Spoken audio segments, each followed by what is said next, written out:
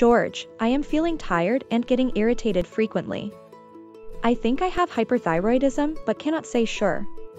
Is there a way to detect hyperthyroidism? A single blood test can help identify if you have hyperthyroidism. Yes, it's the TSH, the thyroid stimulating hormone test. Can you tell a bit more about it? Thyroid stimulating hormone is produced by the pituitary gland, which is a messenger between your brain and the thyroid. An abnormal TSH level indicates an underactive or overactive thyroid. That means I have high TSH level, isn't it? Not really. A high TSH level means that your thyroid gland isn't producing enough thyroid hormone, which is called hypothyroidism.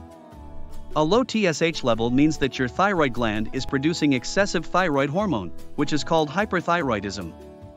In rare cases, a low TSH level comes from an issue with the pituitary gland, which can't make enough TSH to stimulate the thyroid. For the majority of healthy individuals, a normal TSH value means that their thyroid is functioning as it should. I think I must have the TSH test done. Yes, don't allow a thyroid condition to go undetected. An easy blood test can diagnose if you have a thyroid issue going on. We will soon be back with another video like this one. Till then, do like and share this video. And don't forget to subscribe to our channel.